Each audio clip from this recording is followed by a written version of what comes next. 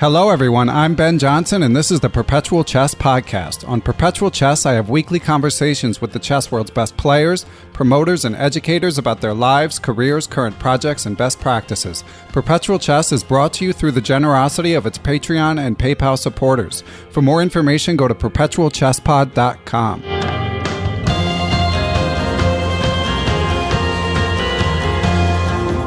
Hey everyone, and welcome back to Perpetual Chess. We have another guest that I am excited for this weekend, but first off, I just wanted to give you guys a quick notice.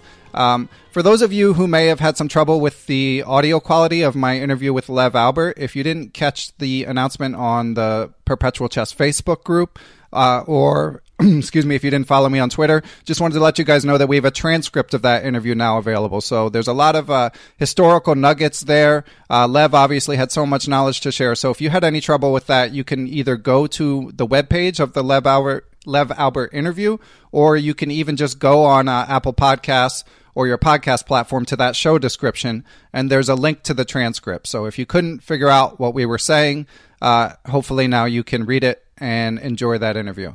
So with that out of the way, I wanted to get to this week's guest, with whom I am also excited to speak. He is the co-founder of a chess educational startup that I know a lot of listeners are quite familiar with and are fans with, called Chessable. He's also a video game designer. He is a chess player and an adult improver himself. Born in Russia, lives in London. Joining us from London, David Kramaley. Thank you for coming on Perpetual Chess. Hi, Ben. Yes, thanks so much for inviting me, for having me. I'm excited as well. I've been listening to a few of your podcasts. It's great stuff. So thanks for doing this.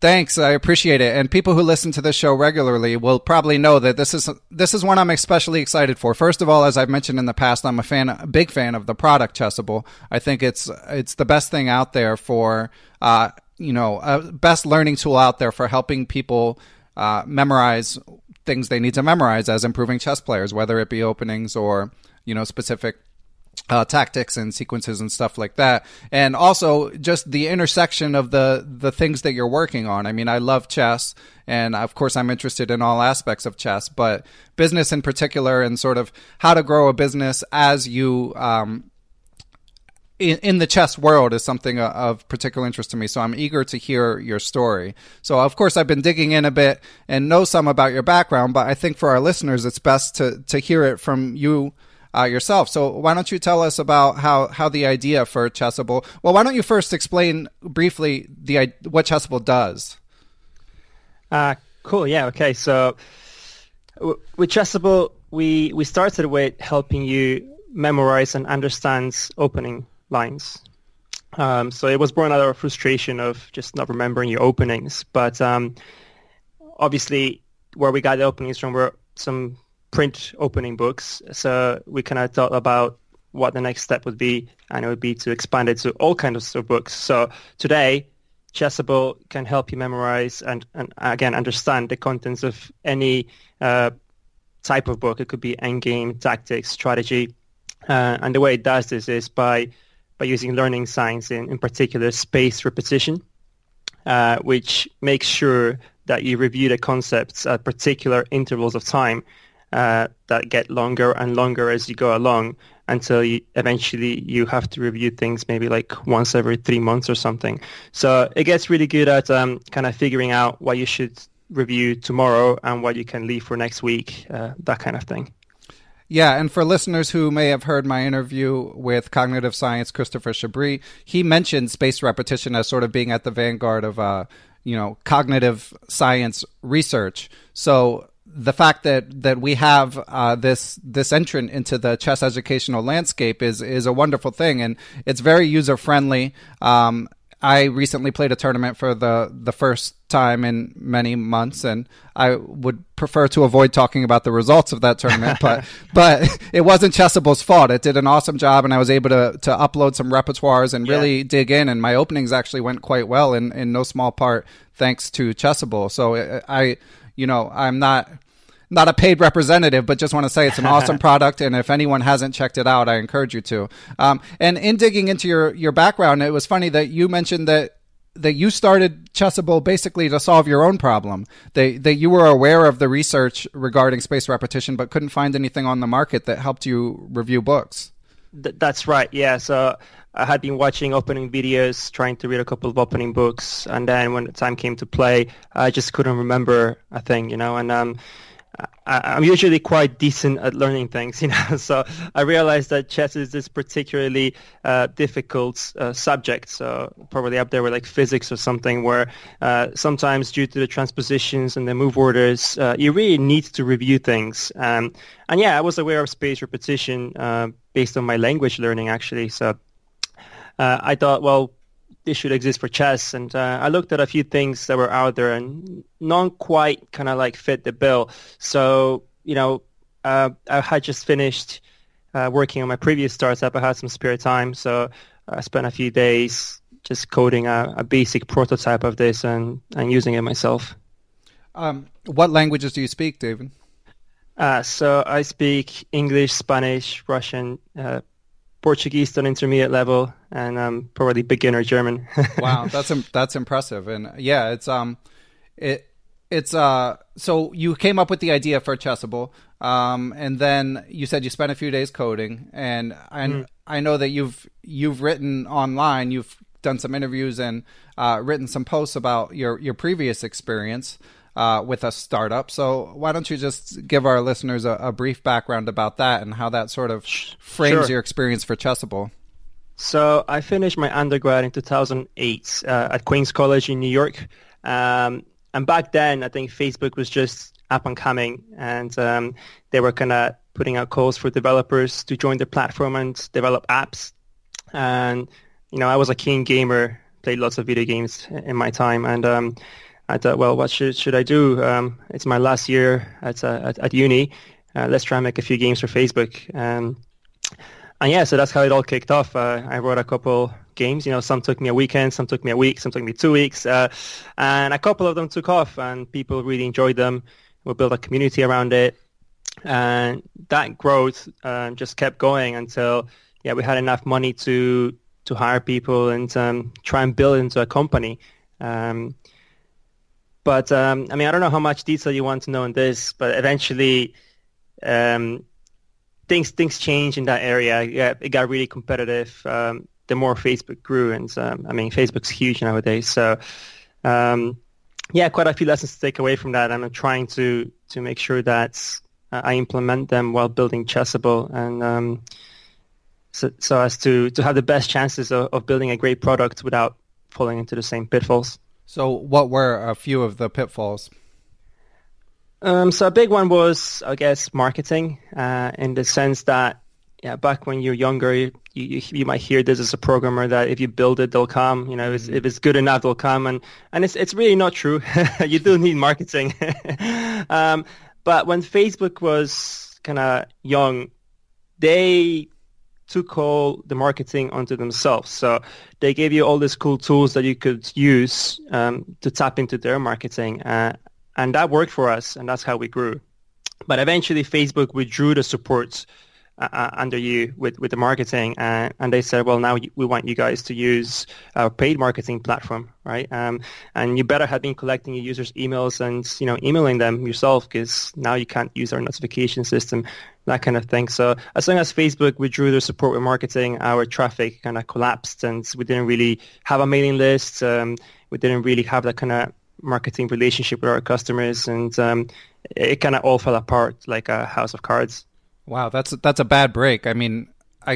Certainly there are lessons you can learn from that, but it didn't have to shake out that way either. They didn't have to pull the rug out from under you.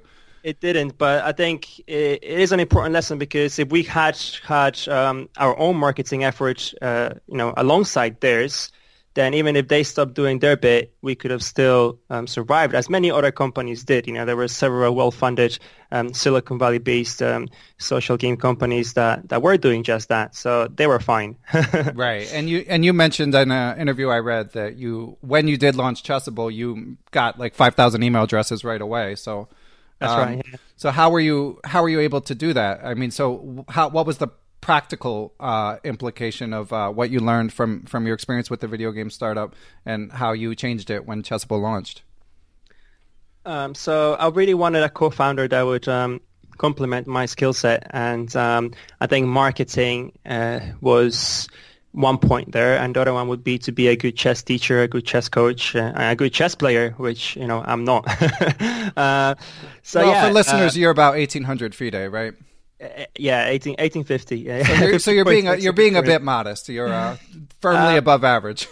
Yeah, but comparing myself to all these amazing players out there, like my co-founder John Bartholomew, I'm way below that. So in that light, yeah, watching John's videos is a humbling experience for me too. Exactly, yeah. So yeah, that was like that lesson put to practice straight away.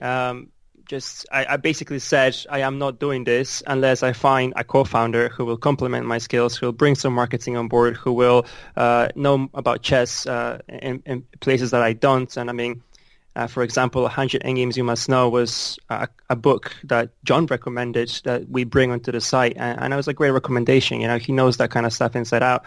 So yeah, that lesson was put into practice straight away in finding a co-founder, really. And it was an excellent choice. I mean, obviously, you kind of caught a rising star. I mean, he already had a big YouTube following at the time, but it's only gotten bigger since then. Yeah, I mean, when I watch his videos, I think he had about 3,000 followers. So wow, yeah, I definitely caught a rising star. And but yeah, I mean, I really enjoy watching his videos. I enjoyed his teaching style, and yeah, it's been awesome. And so you sent an email to John without even knowing him. And you guys ended up corresponding. I'm just sort of synthesizing what I've learned in my research. And then how did it go once you did talk to him? Was he just immediately on board, or did it take some convincing? I think it would take some convincing for anyone. I mean, it's just, this random person telling you about their great chess idea. You have to convince anyone, right? Yeah. It was a very short email at first saying, I got this idea, one line about my background. Do you want to hear more? And you have to be careful with cold emails. You don't want to annoy people when they don't know you yet. So, I was just testing the waters. He said, yeah, sure. I would love to hear more about it. So then second email, he knew a bit more about it, and then he liked it. And then we scheduled a Skype call. And then after the Skype call, we scheduled a meeting in person, which coincidentally was working out well because he was due to travel to London in a few weeks or something. And yeah, I mean, it was just taking it step by step to see if we would, get on, if we both liked the idea, if we both believed in it. And how long was it from your initial email to John to announcing the product? To announcing the product, when did we announce it? We must have announced it in January or something. So 3 months maybe. That's pretty impressive. Pretty quick turnaround. Pretty quick launch. Yeah, I mean, there was already a working prototype that John was able to test out. And I think what convinced him back then was I had added a few lines from this Najdorf book for black, and I think I showed him the theory up to like move 21 for a few lines like perfectly, and he was quite impressed with that and convinced that the method actually helps you remember these things.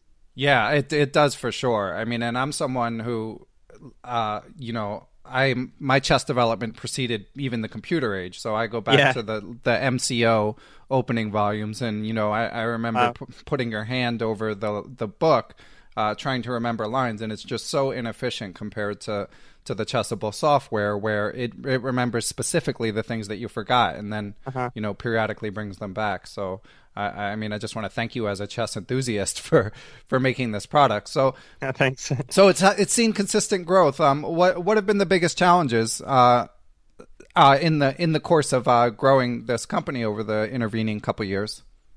Chessable. So I think, I underestimated the challenges that come with bringing books to life, which is, what we're trying to do, like taking this great course by, say, Dvoretsky and putting it into Chessable, or the Woodpecker method and bringing it to Chessable. Each print book is quite unique and has its nuances. And when you bring it in, sometimes or most of the time, your existing feature set just doesn't cut it. So you have to keep developing the software. You have to keep adjusting. And there's always a surprise in store. And it just takes a lot longer than you think it will. It's a lot more work. And when you make a deal with these authors, so I know you've collaborated with Christof Sielecki, aka Chess Explained, a lot, and Alex Kolovich, I hope I'm pronouncing his name correctly, is another frequent collaborator. And also, as you mentioned, you've got well-known popular books that have been mentioned on this very podcast, from 100 Endgames You Must Know to some Susan Polgar books. So you've got a lot of well-known books, but once you decide it's going to be adapted, who does the work of adapting it? So there are different stages. I mean, for some of these courses, we actually have to recreate the PGM because one doesn't exist. So when I say it's a lot of work, I mean it. But yeah, I think everybody in the team chips in. For some courses, there'll be one particular team member responsible for the majority of it. But I think all of us have done some at some point, and all of the team has had at least one course to their name, basically. And how many employees would you say you have now? I mean, I know you have authors that are sort of on a freelance basis, but so how do you categorize your number of employees? So we are 4 people full-time and about 6 to 8 part-time, and we're looking to make it 6 full-time by January. So that's great. About that. That's great that you're growing. And for listeners, David, like myself, is a father of a young child, and this is your full-time work now, correct? Yeah, 100%. Full-time and then some, from what I've read. Oh yeah, I've been working since 6 in the morning today. So if I sound a bit slow or something, that's probably why. Yeah, and it's 4:30 p.m. London time right now, and of course 3:30. Sorry, and we've got the World Championship coming up, and you guys are doing an event for that, and you also, part of the reason we wanted to do this interview now is you've got some announcements you wanted to make. So why don't you go ahead and inform our listeners about what's coming, what new things are coming for Chessable? You mentioned it's the World Chess Championship is happening. So we're putting on an event on November 20th in the evening, and everybody is welcome to come. It's free of charge. There are a few chess streamers and YouTubers coming. John's going to be there. Christof's going to be there. We've had a few big GM names say they're going to come, but I'm not going to mention any names just in case they change their mind, Right. But it should be a really, really great evening. And we're looking forward to meeting some of these people, some of these masters, and some of the Chessable users. And even if you don't use Chessable and you just play chess, just come around and have some fun. It's happening at the Battersea Chess Club. And we're looking forward to that. So I'll put a note to that in the show description for any listeners who are either living in London or planning on making the trip. I'm jealous of you if you are, both for the World Championship and for the party. So and what else do you have coming out? I saw today Leon Watson, your one of your colleagues, one of your colleagues mentioned that you guys are collaborating with New in Chess for one of Christof Sielecki's books, his E4 repertoire. Yeah, so what actually happened is Christof wrote Keep It Simple 1E4 for Chessable exclusively, but it had such a great reception that New in Chess started working with him directly to make it into a print book. We've been bringing chess books to life from print book to online for a while, but this is the first time that we've got something that appeared online on Chessable and has made it into a print book, which we think it's quite cool and makes us all quite happy and motivated to keep going. Yeah, that's great. It's like it's a two-way street now. Actually, as part of that, we're doing $1,000 prize giveaway. So it's completely free to enter if anybody wants to. Hopefully, you can put a link below as well.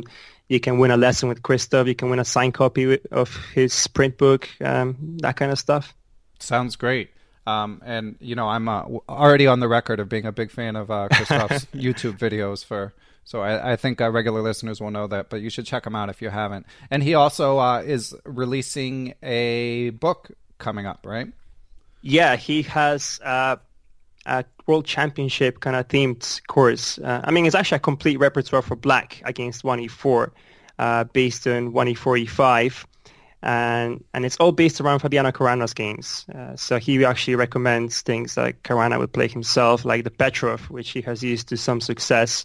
And it's on the rise. People are finding a new interest in that opening. So that's coming out next Monday, so a week from today. So if anybody is interested in that, and Christof's work is awesome, do check it out. Okay, yeah, and yeah, the Petrov is definitely an opening that has stood the test of time. I remember Karpov playing it a lot in my youth, and then when I had Jan Gustafsson on the second time, I just, Jan is world authority on openings, and I just happened to ask him about like why did the Petrov fall in popularity and rise again? And apparently it was Black was having trouble with the line where White plays knight c3 and castles queenside, Yeah. but Fabi has found some antidotes against that, and Christof does a great job distilling ideas. So anyone looking for a repertoire against D4, I'm sure it's going to be a great product. And again, yeah, I'll link to that as well. So you mentioned you've been working a long day, David. So I can't even imagine. I mean, I've read some of your sort of life hacker posts and stuff about your general life as a startup finder, but what's your day-to-day life like as in your work for Chessable? I try to make a few solid hours where I can concentrate on work, and that's easier to do in the mornings. I feel like I have more energy and like I'm on top of things. But then other than that, it's try to find, an hour or two or half an hour to work any time of the day, really, because as you mentioned before, I've got a kid, so I do have to give her some attention too. So it's just really a big balancing act. But if anybody is trying to do something like this, my recommendation would be that you do have like one main chunk where you're most productive, and make sure you don't miss that, because that's when the magic happens. Yeah. Interruptions. They talk about switching costs cognitively. Where, for sure. Yeah.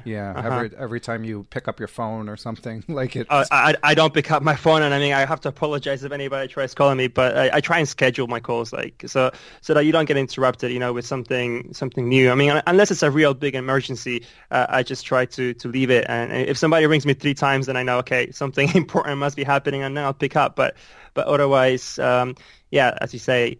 Minimize interruptions and try and concentrate. Yeah, and how much of your work is spent coding versus the sort of CEO type big picture vision stuff that you also have to work on? Yeah, I mean, it would be nice if the CEO stuff was big picture and vision stuff. Actually, who was it? I think it was Elon Musk who said something like all the bad jobs fall on the CEO as the company is growing, and that's because your team members are already full on with the responsibility. So anything that falls outside their scope that might be a bit boring, might be a bit annoying, and needs doing, you do it. So actually, it's a lot of again juggling and just getting things done. And the more the company grows, the less time I have for actually developing myself. So I'm not really doing much programming lately, unfortunately. I mean, as much as I want to. But the benefit of that is that we are training a few more team members to learn the whole Chessable code base, and eventually they'll get more and more features done and code hopefully as well as I can, who wrote the initial code base, And do you miss coding? Yeah. I mean, the grass is always greener on the other side, right? Right, yeah. Yeah, of course, I miss coding, and I do plan to try and make bigger chunks for that in 2019. So that's part of the reason I'm hoping to be able to expand the full-time team size. We can do that successfully. Hopefully, I get a few days in a row just coding and get some cool stuff done, because we definitely have a huge backlog of ideas and improvements that everybody could enjoy. Are you at liberty to discuss any of those? So in terms of any new features, I wouldn't want to mention any of them, mainly because I don't want to make any false promises. There are a few things that we already discussed with the community that we really want to make, and it's just about trying to prioritize everything and make the time to be able to go and code them. So, for instance, we released the woodpecker method, and that course in particular could benefit from a custom space repetition schedule, so that people can study it either like the author suggests and they have an idea about how often you need to review those problems, or how we suggest. And we'd love to make that feature. I mean, I would love to have an idea on how to do it, but I've just discussed with you, I think I've got 1 hour of programming time last week. This week's probably going to be not much better than that. And you probably need a good chunk of time, 5 to 10 days of developing time to get that done. So I wouldn't want to jump into feature sets just because we really need to get back on track with like developing time, especially for myself. Although, as I said before, we are trying to increase our full-time headcount. So if we can do that successfully, maybe one of the other developers can take those things on, and then we will be able to discuss features with more liberty. But yeah, if anybody is interested, I mean, we have a feature suggestion discussion forum on the site, and most of the time the things that are upvoted by the community and that get to the top, they get made. So, it's not really a secret per se. Right. And one that I feel compelled to ask you about, I think you mentioned it in one of the interviews I read, but I'm sure it's near the top of the list, is apps, Chessable apps. So what's happening with those, if anything?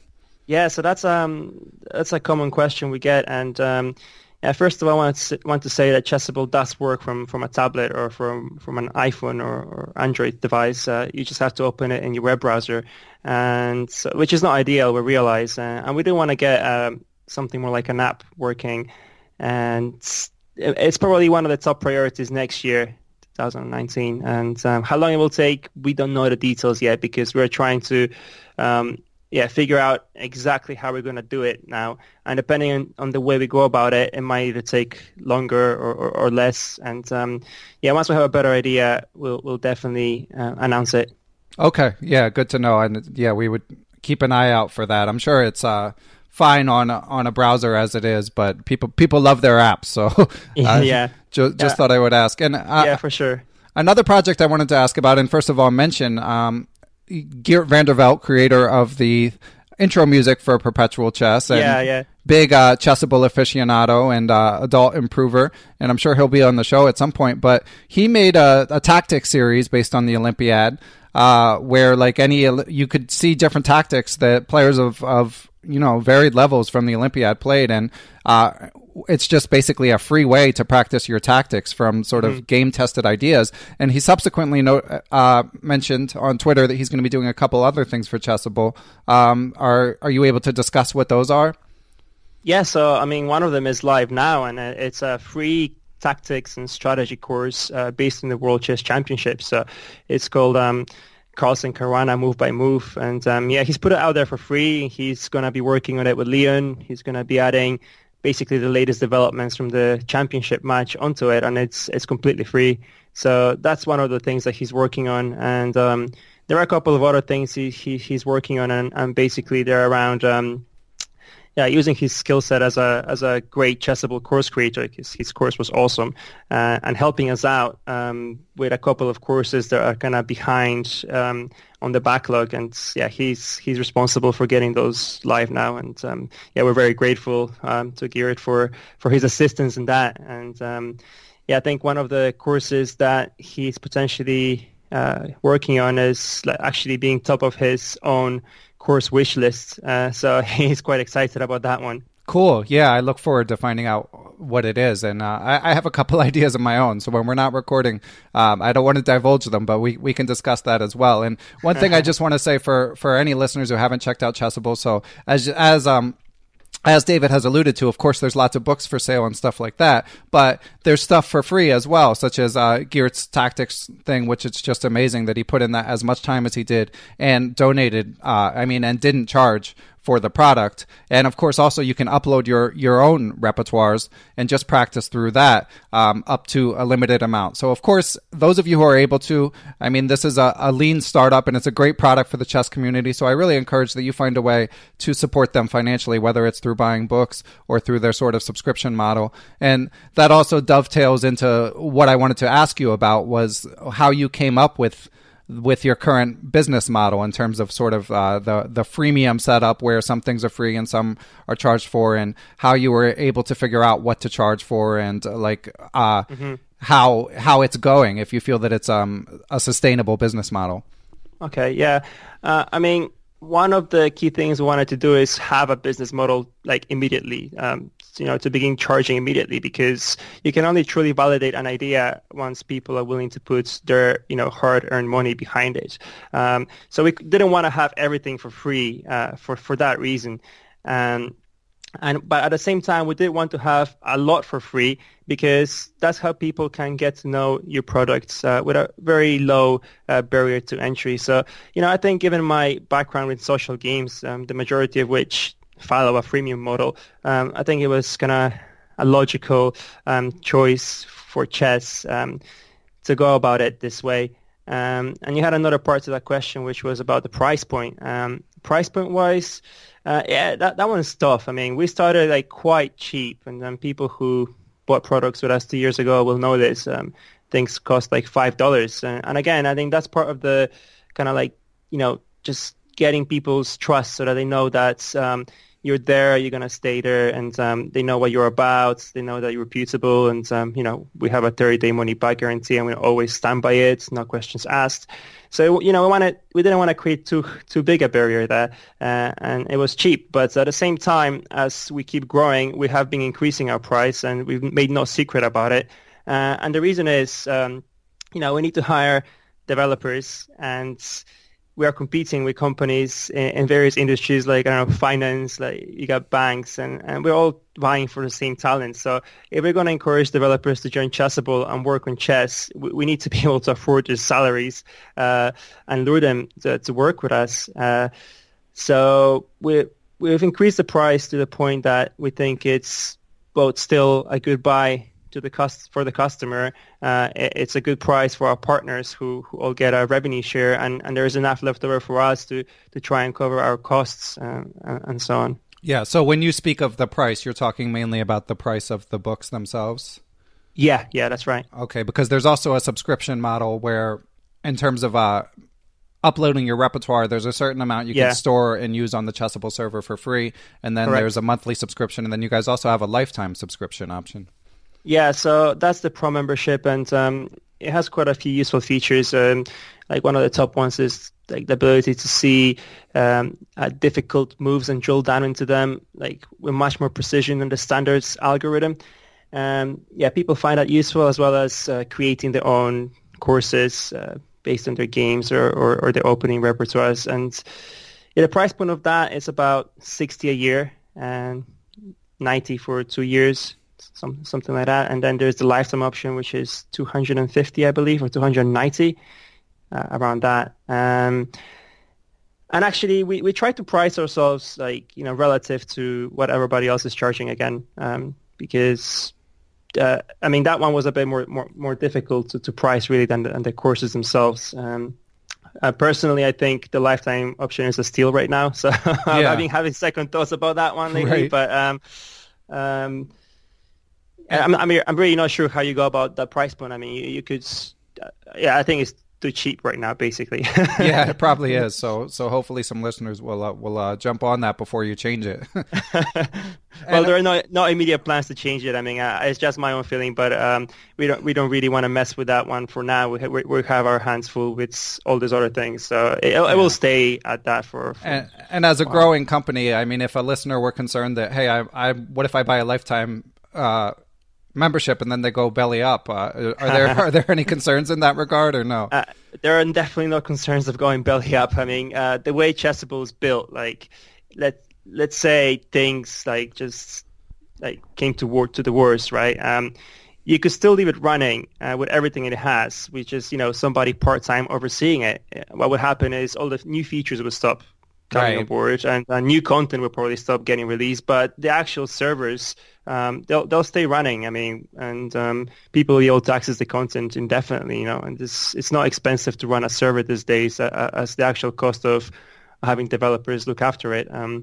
So I think we're here to stay for a long, long time. And I mean, right now we're growing. We have investors behind us. I still think it's a steal, and the lifetime membership especially. Okay, and I'm going to ask you a sort of related question. You've touched on it already, but I want to get to our listener question, and it means I get to get another crack at pronouncing this listener's name correctly. So, all right. Always a fun challenge for me. So this question is from a friend of the podcast, Ashish Mukherjee. How did I do, Ashish? I hope I got it right. Mukherjee. He always spells it phonetically because I always butcher it. So apologies and fingers crossed. Now on to the question. She says, David, I'm a recent convert to Chessable and I'm a huge fan. It's the app I've wanted since 1986 when my rating hit 2000 and promptly stagnated. Considering how great it is, I'm surprised at the low number of users, judging by the discussion forums. I really want Chessable to succeed and thrive. As a tech marketing guy, I've seen too many smart engineers ignore sales and marketing until too late. Are you doing enough on the marketing front and with the business model? Great question. Thanks, Ashish. And I would say that there's definitely two sides to that coin as well. So, I mean, you could be doing too much marketing too soon, right? So It's about finding that sweet spot, the balance. And yeah, we're definitely not ignoring marketing. We're just trying to pace it. As the founder, I'm probably the most dissatisfied person with our current feature set because I can see all its faults. I know all the bits that could be better, and I just yearn for the time to disappear for a week and get it all done and make it perfect. So you really want to polish it up as much as you can and make it as streamlined as possible for a wide set of users before you go full on with the marketing. And I mean, looking at that question, you really can't judge how popular Chessable is by the discussion forums because it's actually not our kind of center point of the community. People go on Chessable and they stay on the homepage, they do the repetitions, they learn something new. Only a small percentage of people actually end up on the discussion forums. So we are growing, I think, at a quite healthy pace, and sometimes maybe even too fast, So I think you had a question actually before that you mentioned about our weekly active users growth, and we're on to 10,000 weekly users now. Oh, wow. Because I think I saw a post from you on Indie Hackers in 2017 where you were in the 3,000s, right? Yeah, exactly. Yeah, so we tripled at least in the last year. So I think that's healthy enough growth, and I wouldn't want it to be much faster because otherwise I might not be getting any sleep. Yeah. I mean, busy with your wife and kid as well. So yeah, I'm sure that you wish you could clone yourself. Oh yeah. So David, I also would be remiss if we didn't talk a little chess, because your interest in Chessable was born from just catching the chess bug, as basically all of our listeners have done. So what I know that for a while you had a chess improvement blog where you were playing in tournaments and competing on your own. Are you still able to do that at all, given the constraints of this startup?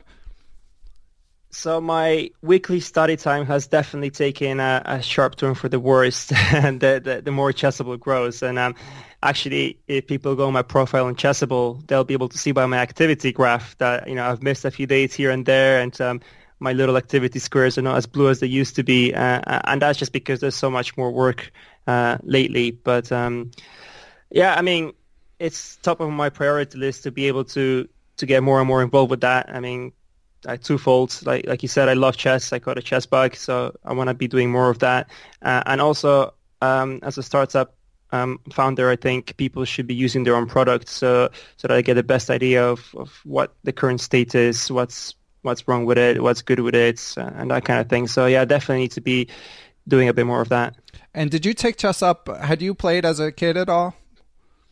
Yeah, so I played against one of my great uncles as a kid, but just let's say a few games a year. So he taught me the moves, and had a few games. But then basically I picked chess up again. I'd say when 2011 or something, 2012, when one of my colleagues back then was playing, and he challenged me to a few games. We played online, we played in person as well, and I think I must have been rated around 1,000 to 1,200 back then. So that's impressive improvement. I mean, you downplay your chess ability, but to pick it up in your 20s and get to 1,800 fairly quickly is pretty good. Well, I've stagnated for the last year and a half or two, so... Yeah, well, it happens, and you've got good excuses, as we've discussed. So... your buddy John Bartholomew was just on Twitter recently talking about. I saw that.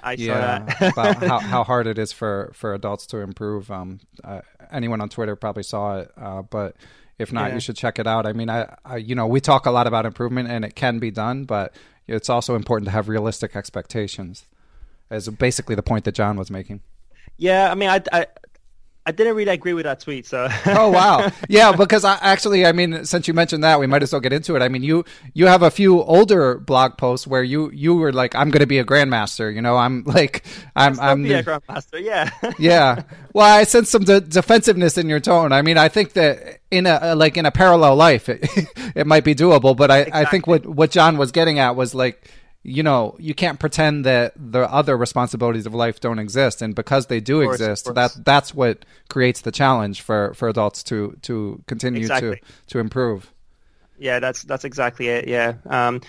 But I mean, the only bit I don't agree about is realistic expectations. I mean, I'm a very positive, like maybe over the top confidence guy, and I like to set unrealistic expectations, because then if you fall short, you're still doing quite well, you know. And I think that's the beauty of it. So, I mean, I would encourage people to keep setting those unrealistic expectations and keep going for it. Just, you know, don't be too bummed out if you fall short, because that's part of the plan. You fall short, but you've still done a good job. Yeah, and I mean, it seems like your business is going pretty well. So if it continues to grow, maybe you can be on cruise control a little bit more and put that time into your chess improvement. Yeah, I mean, any company needs more downtime for any employee, because during that time is sometimes when the magic happens. You know, your brain's free to just kind of like connect some ideas, come up with the next big thing. So everybody needs that rest time. Not just the founders or the executive stuff. And that's the goal, you know, just try and rearrange things a little bit and see if all of us can get a bit more of a breather, and then I'll definitely be funneling that time into my chess study and chess improvements. Excellent. Yeah. And I guess, how old is your daughter? She's 2.5. Oh, I have a 2.5-year-old as well. Yeah, it's a fun age. Yeah. And so do you think you'll be introducing her to chess in a few years? For sure, yeah. I've been teaching her the name of the pieces already. I think that's a good start, and she knows all of them. She knows the knight goes hop, hop, hop. So that's great. That's good. She's ahead of mine. She would crush mine. Okay, so do you have any favorite books, David? I mean, I've because I read a lot of your interviews and because I'm just interested in the topic, I saw some business recommendations, but of course also chess recommendations. Was there any book that rocked your world, whether chess or business? Okay, so let's look at chess first. And I mean, back when I actually was buying more paper books, I think one of my favorite ones was Chess for Zebras. I think it was quite a nice read, and he had a few good ideas to discuss. I think that's Jonathan Rosen. Chess for Zebras, I think is... Yeah. Oh, yeah. Sorry, go ahead. I get Chess for Zebras and Chess for Tigers mixed up. But yeah, you're right. Yeah, so I found that quite an interesting read. And lately, I've been trying to look at chess pattern recognition, improve your chess pattern recognition, which is on Chessable, and I find it quite interesting and useful. And there's also forcing chess moves, which I think is also quite good to help you improve your forcing move calculation skills. Yeah, that one it wasn't on my radar, and now it's one of those things where like something's in your consciousness and then you see it everywhere. like Christopher Chabris recommended it, and then I'm just seeing it listed everywhere and recommended everywhere, and I still haven't checked it out, but I am eager to. Cool. I'll share with you a copy on Chessable and you can take a look. Excellent. And what about business books? So business books, some of my favorites are The Lean Startup, and that one talks about how it is important to take it a step at a time. You know, don't put all your eggs in one basket like straight away. And it's a philosophy I really followed closely for Chessable, you know, by first making it a private tool just for myself, and then showing it to John, and then doing some work to it, some more polish, and releasing it in beta. And we were in beta for a while. And then after we got through that stage, we went through the next stage and the next stage and the next stage. And I think it's quite important to do it that way. You don't want to mortgage your house and put everything into it straight away. I mean, don't get me wrong, there might be some ideas that need that, but that's quite a risky strategy. That. Yeah. In terms of other books, let's give a shout out to Founders at Work. And that's basically a book full of interviews of founders of different startups, and you can just kind of get a feel for the struggles and challenges that they've gone through, and before finally, either succeeding or failing. I'm not sure if any of those failed, but Yeah, I think it's a great read and quite inspiring and motivating if anybody's trying to do something similar. Cool. And maybe a shout out for our psychology books, which is mistakes were made but not by me. It's actually quite a fun read, and if I could actually have another career as a professor in a university, I would try and make that my textbook for Psychology 101, and it basically teaches you about human biases and that kind of thing. And I think that's very important that we're all aware of our shortcomings as humans, and highly recommend it. Yeah, that stuff is fascinating. And you went to grad school recently? Yeah, as part of when I was starting Chessable up, I thought it'd be fun to have a baby and do a master's degree. Yeah, so. why not? Yeah, what could go wrong? But yeah, it was quite a tough year, but actually it was quite useful because I was able to organize quite a bit of my coursework around chess and psychology and chess and learning science. And that's the good thing about grad courses. You can really tailor it to your professional interests, and that makes it more fun and more useful. So yeah, I did a master's in psychology of education a couple of years ago. Oh, perfect fit. And dare I ask if you finished it? Yeah, I finished it. Awesome. That's pretty impressive, man. Congratulations. Thanks. It was good fun. My dissertation was looking at expertise and what it takes to become an expert at something, and I tried to apply it to chess, and unfortunately it just fell short of being published in a journal due to sample size, actually. So I'm hoping to rerun that experiment at some point in the near future, maybe with some Chessable users, and resubmit it for publication, because I think there are a few interesting things that I learned from that, and I would like to share it with the psychology community. Yeah, well, I mean, researchers, dating back 100 years up to Anders Ericsson and the current ones, they all find chess to be an interesting lab. So yeah, it is, and we're hoping to do more of that with Chessable as well. We're actually working with the University of Sydney now, and they're trying to get some help from us and the platform to run some experiments with chess, and I really find this stuff fascinating. So cool. And I think the last topic that I have on my list, at least, David, is in checking out your personal blog. I noticed that you linked to a site called Time Well Spent, having to do with responsible use of technology.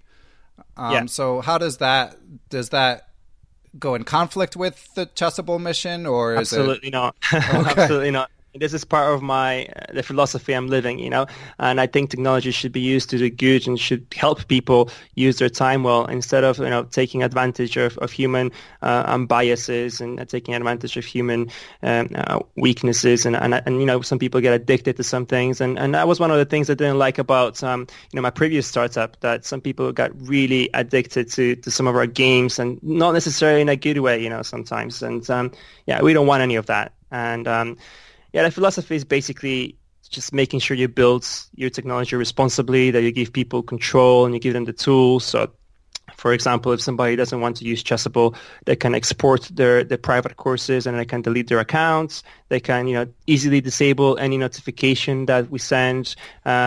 It's just about trying to be transparent and do a good job with your community. So you can also take a look at our privacy policy and terms of use. It's written, by lawyers, as it has to be, but on the right side, we got a summary that's tried to simplify what it's saying in plain English so people can read it. It's just that kind of thing, trying to build responsible technology that people can use to benefit their lives rather than hindering their lives. Yeah, it's a tricky issue for sure. It's being in the press a lot with some of the big companies that have done some unethical things, to say the least. Yeah, and it's so hard to avoid them. I'm thinking of Facebook in this case. I sometimes, not a fan of a lot of the things they've done, but it's hard to. Yeah. It's hard to grow a business without it, and it's hard to stay in touch with people. So it's hard to put the genie back in the bottle. Exactly, yeah. It's just about always taking a critical look at yourself and making sure that you don't stray too far from this principle, really, when you're building the business. And I think, Facebook kind of might have forgotten about the people who use it for a while. They're trying to to fix it now, I think, but it might be too late. I don't know. Yeah, it's hard to say. And one last question. I saw in some of your earlier interviews, you mentioned that you sort of had a vision beyond chess for Chessable, like in terms of an educational startup with other uses. Is that still a part of the vision right now? Well, right now we're 100% concentrated and committed on chess, but in the future, why not? It could be that we expand into something else, but for the time being, it's just chess for sure. So, David, before I let you get back to your busy life, is there anything else that you would like to plug? Thanks, Ben. Yeah, it'd be cool to give another shout out to authors and players out there who want to work with us, and we're trying to bring more top names to the platform. So we got Super GM Hari Krishna publishing a repertoire with us soon. But we want to keep expanding the offering to our fans and keep working with authors to help them release their courses. So if anybody out there knows anyone who might be interested, or if you're interested, please get in touch. Cool, yeah, and obviously, as David attested, with their weekly user base having tripled in the past year, it's a growing endeavor, and I think it's sort of the way the wind is blowing in terms of chess books and the way that they'll be sold in the future. So whether you're an established or an aspiring author, I would recommend trying it out. Just out of curiosity, when an author writes a book for you guys, do they write it generally through the platform, or do they write it in prose or a PGN and then adapt it for Chessable if it's a product such as Christof's E4 products and Petrov product and stuff like that? Yeah, I mean, it's very flexible. You can start working on it the way you used to. So whatever your favorite chess program is, you can use that, and then just give us a PGN, and we import it onto the site, or you can import it yourself, or you can work on it inside Chessable. It's really very flexible, and we can provide different levels of supports depending on who needs what, and we try to give a hand to everybody. Okay, excellent. Yeah, so anyone interested, your email address, David, is? David@chessable.com. Okay, easy enough. Excellent. Easy. Well, David, thanks again for coming on. This was a lot of fun, and I'm really excited to see what Chessable does in the coming years, and to hopefully find some more time to take advantage of your cool product. Great, Ben. Thanks a lot, and I hope your podcast keeps growing, because it's really, really good stuff, and I'll keep listening to it, and good luck with it. Cool. Appreciate it. Thank you. Cheers. Bye. Thanks to everyone who helps make Perpetual Chess possible. That includes Geert Vanderveld for supplying the intro music, Matthew Passy, my esteemed producer, and everyone who's written a good review on Apple Podcasts or other podcast platforms, or told a friend about the show. Every little bit helps. But of course, I'm most indebted to those who donate to support the show. Without you guys, the show would not be possible. And I want to give special thanks to my Patreon and PayPal perpetual partners. Here are your names. I'm slowly but surely correcting some mispronunciations, so let's see how I do this time. Adam Ralph of ChessEngland.com, Adam Brancourge, Adrian Gutierrez, Alex Pejas, Ali Morchetti, Andres Crisdois, Brian Mullis, Carl Labons.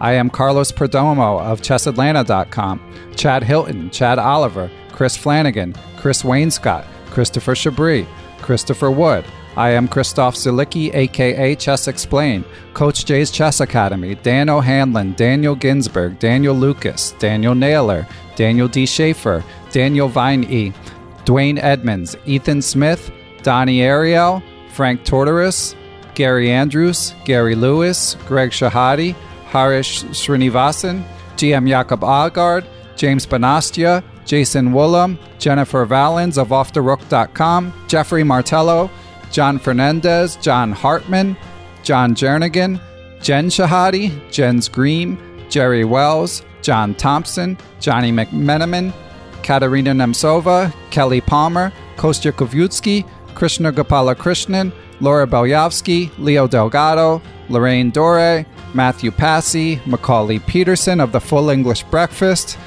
Matthew Tedesco, Nate Salon, Nathan Webster, Pascal Charbonneau, Paul Swaney, Paulo Santana, Peter Lux, Peter Merrifield, Randy Temple, Ricky Grijalva, Rob Lazorchek, Robert Steiner, Ryan Sohn, Steiner Lima, Stuart Katz, WGM Tatyev Abrahamian, Thomas Stanix, Thomas Tichenko, Tim Brennan, Tim Seymour, Timothy Ha, Todd Bryant, Tony Rotella, Tyron Price, Victor Vrancoulge, Zhao Cheng, and Zhivko Stoyanov. Thanks a lot, everyone. Catch you guys soon.